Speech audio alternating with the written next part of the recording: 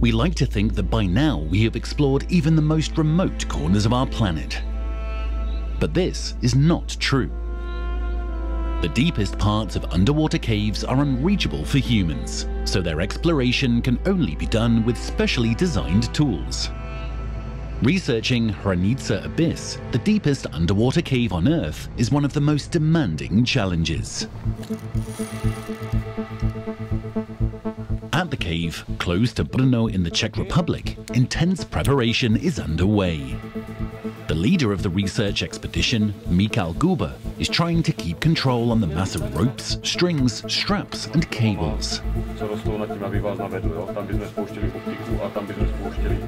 The tiny lake, which marks the entrance of the underwater passage, is surrounded by 70-meter-high steep rock walls. Not an easy place to carry down this huge box, and all the things necessary to operate the device in it. Fortunately, over the decades of research, a cable line has been installed, and the team is also well experienced. But what is hiding in the box? The best device for the task one can have. Meet the UX-1 Neo, one of the most sophisticated underwater robots in the world. The expedition is organized by the Czech Speleological Society, and all participants, including engineers, coders, geologists and cavers, joined forces for one reason: to explore and map the deepest section of the cave. To achieve that, they have to dive deeper than 404 meters, and by doing so, set a new world record.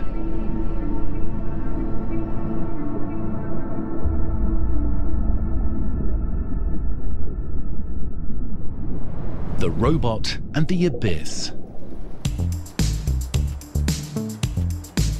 The Hranice Abyss expedition is rather ambitious, but by no means a hopeless idea. The development of the robot started years ago by numerous research institutions from all over Europe with Hungarian coordination. Thanks to the clever design, the assembly of the UX-1 Neo looks like child's play, yet in reality it takes weeks. When all the parts are in place, the robot gets its special cover. These hard foam shields are not just protecting the sensitive instruments, but also ensure neutral buoyancy for hundreds of meters of depth. The assembly and the first test are carried out at the laboratory of Inestec in Porto. This pool is made exclusively to test underwater robots in a secure environment. This is a safe place to find out the potential problems and fix them. Soon, the robot has to prove its capabilities in places where the stakes are much higher.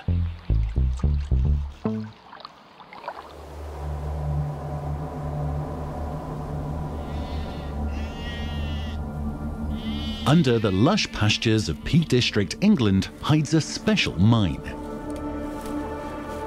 In the 18th century, the raw material produced by the Egton mines was crucial for British superiority at sea.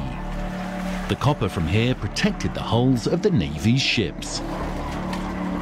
Since the deepest parts of the mine are now underwater and we don't have detailed documentation of what is down there, historians have to use unconventional methods in order to find out how mining was done here. The UX-1 Neo is designed to explore flooded mines, more precisely to gather information on the raw material potential of abandoned and flooded mines.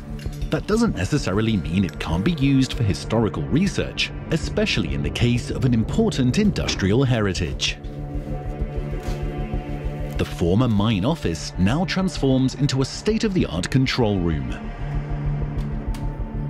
The visualization of the data recorded by various sensors and the navigation require numerous workstations with even more displays. The robot is equipped with sonars of different kinds, video cameras, and a special laser scanner system called SLS, all in order to get precise information on the physical environment. On the monitors, we can see the mapped section, and in it, the position of the robot in real time. The SLS projects spectacular laser planes on the walls, and by recording and analyzing them, we can get the 3D model of the passage with millimeter precision.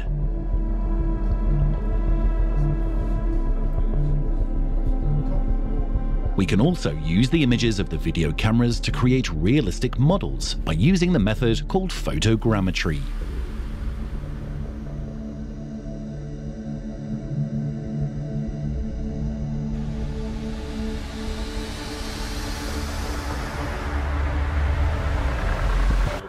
But there are things which are invisible even for these devices.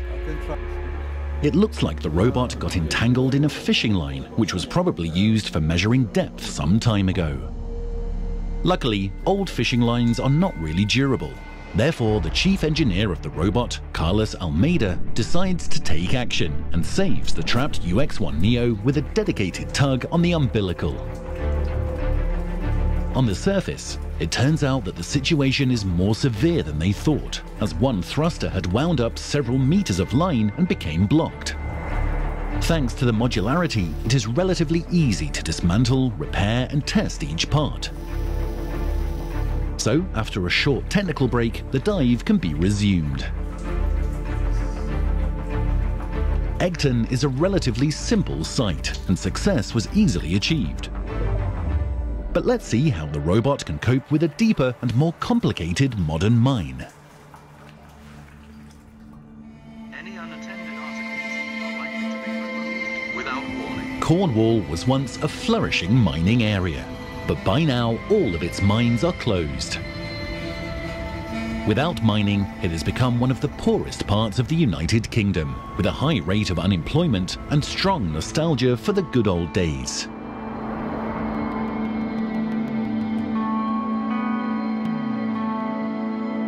The South Crofty tin mine was closed due to the low tin prices.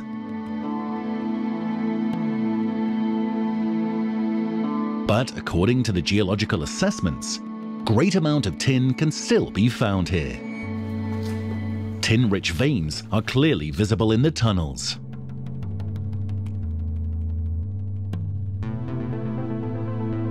As the market price of tin increased considerably in the last couple of years, it would be worth reopening the mine. It is not all that easy. Precise information on the state of the flooded parts is needed to plan the dewatering. Perfectly fitting task both for the robot and the team. The harsh conditions pose a challenge for everyone. A real mine can be a rather unpleasant place.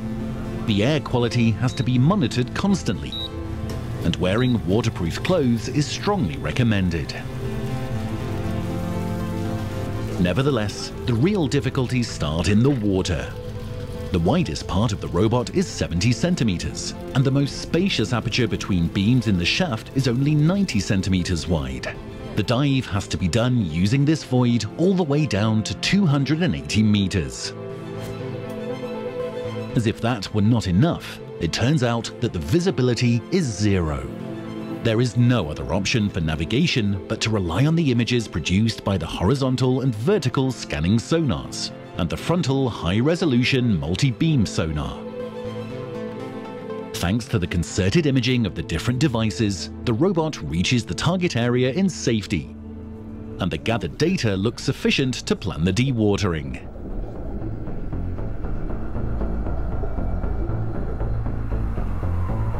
The clock is ticking. There is only a couple of weeks left until the Hranice Abyss expedition. It is time to speed up. The team transfers the robot to Budapest, which is the next location of the preparation. The several kilometer-long Cabana mine is partially flooded. The clear water and the complicated passage structure represent an appropriate site for practice.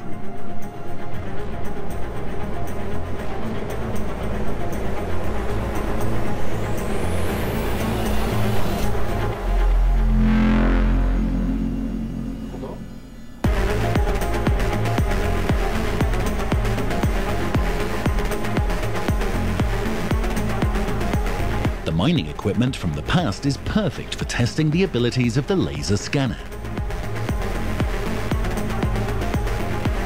The multi-level chambers and tunnels can be used to fine-tune the navigation and validate the autonomous distance-keeping and object avoidance systems.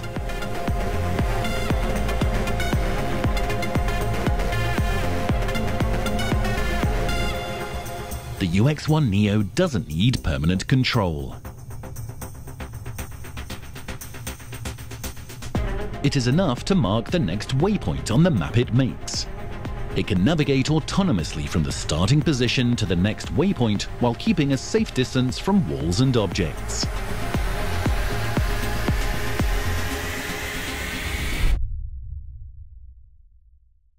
Thanks to the satellites providing GPS data, we can easily determine our position anywhere on Earth. All we need is the right device. If we have some kind of a map and our position on it, navigation cannot be a problem. Underground, like in the Molnar János cave in Budapest, the situation is entirely different. GPS doesn't work here, as the signals from satellites cannot be received. The navigation has to rely on something else. First, we need a starting point with known coordinates and orientation. In our case, it is a chessboard. The UX-1 Neo automatically recognizes the checkered pattern as a calibration point. During the dive, the robot relates both its own location and the mapped environment to this starting point. Sounds easy, but in fact it represents a great challenge for engineers and programmers alike. The robot's own position is determined by an optical gyroscope, which registers the direction and the intensity of movements. In addition, the so-called DVL senses the movements of the environment, like water flow, and provides correctional data. For mapping, the robot is equipped with 2 perpendicularly mounted scanning sonars, a high-resolution multi-beam sonar, 6 SLSs, and 6 video cameras. The exceptionally good maneuverability is achieved by 8 thrusters, but there is also a buoyancy adjustment system and a pendulum, which can be used to change the robot's center of gravity, all squeezed into a sphere only 70 centimeters in diameter. The Molnar János cave has a complicated maze-like layout, which means if the robot handles this place, it is quite possible that it won't have any problems in the Hranice Abyss either. Diving in zigzag passages can also answer the question of how many twists and turns can be made with the optical cable which connects the robot to the control room. Caves develop along the cracks and fissures of the bedrock. By doing structural analysis on the cave wall models, it is possible to point out the fractures and fault planes that determine the directions of the passage development. The models created by the robot are not just spectacular, but due to their precision, they can help to understand the geological processes that led to the formation of a cave. If we could make a similar model of the Hranice Abyss, we might get closer to understanding how and why there, the deepest underwater cave in the world, was formed.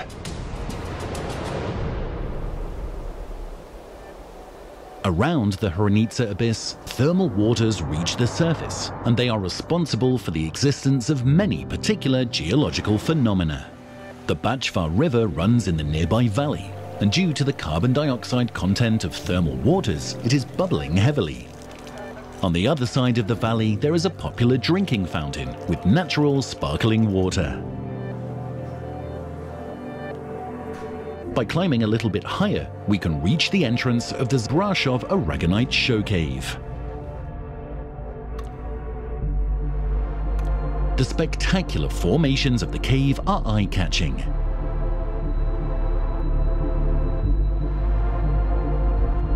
The glistening crystals covering the walls are not just of aesthetic value, but in the eyes of an expert, they are evidences of the presence of thermal waters.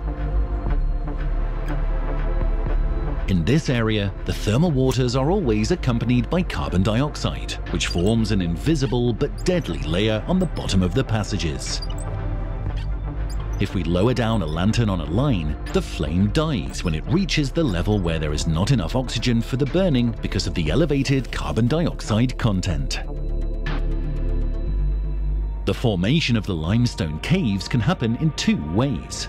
Either downward flowing surface waters or the upwelling thermal waters are responsible for the cave genesis.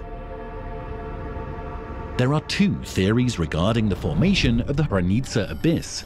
According to some, this unique cave was shaped by the upwelling acidic thermal waters, while others think that the valley used to be much deeper and the surface waters running towards the valley carved the shaft. We still don't know which theory holds the truth, but it's also possible that the combination of the two is the right answer. After decades of research, we still don't know some basic information. For instance, how deep is the cave really? Or what precisely does it look like? Humans can only access the cave to a certain depth. Regarding the lowest known section between the depths of 270 and 404 meters, we can only rely on a single video footage made by an ROV. No wonder everybody is enthusiastically assisting the first dive of the UX-1 Neo. The primary aim of the expedition is to create a precise map of the upper 200-meter section. Doesn't sound too daring, but if achieved, it will be a big step in the exploration of the cave. A milestone which has been dreamed about for ages. The robot is ready, and the essential chessboard is also in place. A final system check, and the dive can start. If all goes well, the whole trip should not last for more than 2 to 3 hours. During this time, the UX-1 Neo is capable to complete the work that would take hundreds of underwater hours for divers.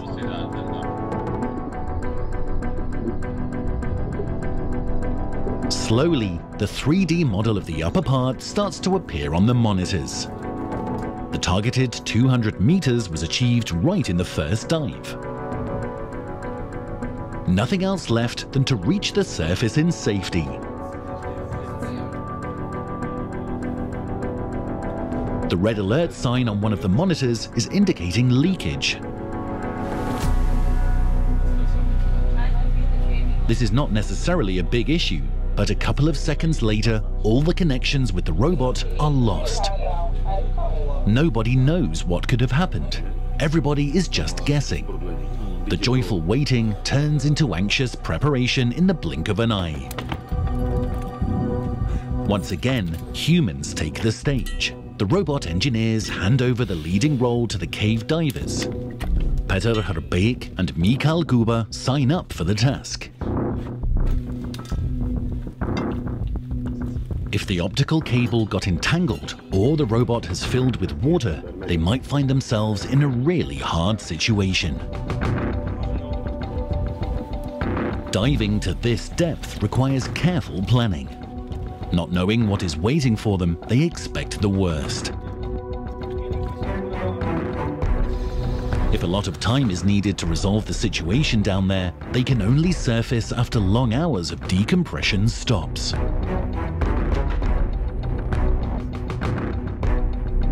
Fortunately, pretty soon promising movements can be felt on the cable. In less than an hour, the robot and the divers reappear in the lake. Still, no one knows how bad the damage is, yet it is a cheerful moment. They could manage to map the upper 200 meters, and the robot is back on the surface.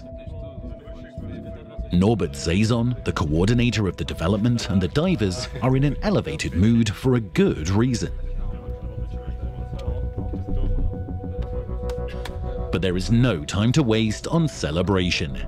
The damage assessment has already begun. The most important question is whether the main computer got wet or not. This would instantly mean the end of the expedition.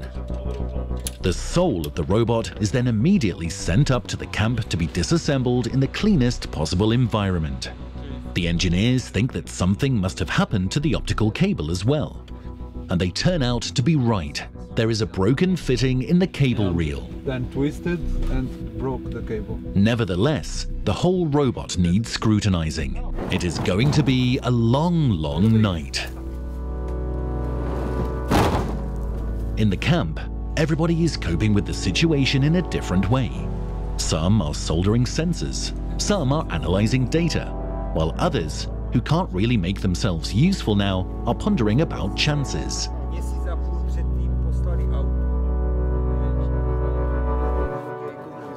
One thing is for sure. Even if the expedition is over, the mapping of the upper part of the Hranice Abyss is a success. This remarkable achievement cannot be taken away from the team. Soon enough, it turns out that the computer is not severely damaged, and the cable reel can also be repaired. Just a matter of a little fixing here and there, and they can carry on.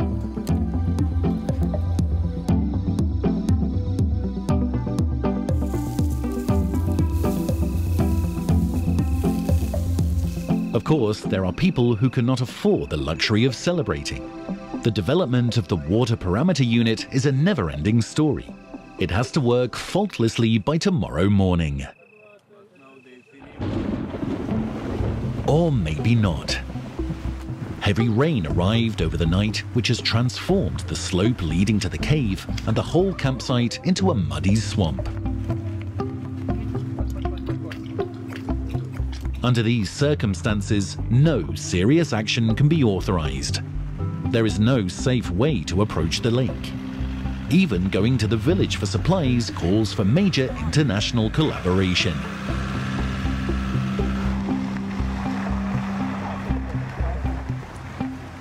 But nothing can stop the team. As soon as the rain gets calmer, they are stumbling down to the platform to prepare the robot for the next dive. Getting down is not the only source of thrill. Out of superstition, no one mentions it, but they all know that if they can safely go through the dangerous squeeze called Mikado at 200 meters, they have a fairly good chance of reaching greater depths than anybody ever before. That would obviously also mean a new world record.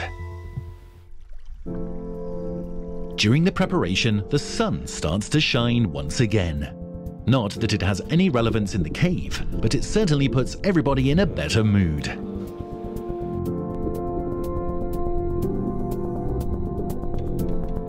The release of the robot from the lowering line marks the beginning of the dive. In a sense, it is a ritual moment.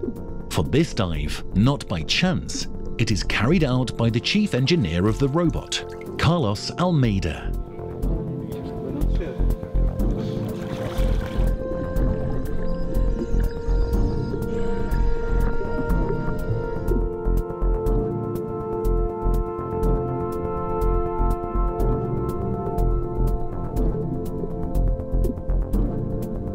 On the platform and in the control tent, almost 40 people are cheering for success. Counting from the start of the research, we are talking about hundreds of people working for decades to make this possible. The UX-1 Neo has accomplished several missions. Everybody hopes that this time it won't be any different. The optical cable, the only connection with the surface, slides smoothly down to the depths. This section is familiar to the robot, therefore no one is expecting any surprises. The coordinator of the dive, Alfredo Martins, is already getting ready for the dangerous squeeze at 200 meters. The Mikado is the key to the deeper parts, but according to eyewitnesses and video footages, the path through this section is extremely tricky because the fallen and sunken tree trunks tend to get stuck here, blocking the way. It is obvious on the monitors that the shaft is getting narrower, and soon the trunks presenting entanglement hazard are starting to appear. The Mikado almost turned out to be fatal for a robot which was here last time. But the UX-1 doesn't have to rely only on camera images. Therefore, it can maintain safe distances from the walls, and its maneuverability is also exceptional. Despite the expectations, the navigation through the squeeze is going surprisingly well. Moreover, the progress and the mapping in the following, wider section is so smooth that the world record depth of 404 meters is passed almost unnoticed. Nothing obstructs the diving to further depths. But a safe limit has to be set, as the robot is designed for a maximum depth of 500 meters. A quick decision is needed. Although the temptation is inevitable, they decide not to go deeper than 450 meters. So this depth is going to be the new world record. And while it would be nice to linger here for a while staring at the unknown darkness, we are still only halfway. The robot needs to come back as well. The model of the whole cave is undoubtedly impressive. But on the other hand, it also shows that the surface is really far away. The cable is coming up nicely. With every centimeter and every meter, the pressure is dropping, both literally and metaphorically. As the robot passes the Mikado, everybody is relieved. From now on, nothing fatal can happen. And it doesn't. As the release from the lifting rope marks the start of the dive, the hooking back marks the end of it. The expedition was successful from every angle. But the question remains unanswered. How deep is actually the Hranice Abyss? This mission is not even over yet. But everybody is already thinking about how and when they can get closer to the answer. With only a couple of adjustments, the robot is soon going to be able to go down to 1500 meters, so there is a good chance to continue the research. The planning and daydreaming soon turns into celebration. The 3D model is ready, and a world record is a world record. Cheers!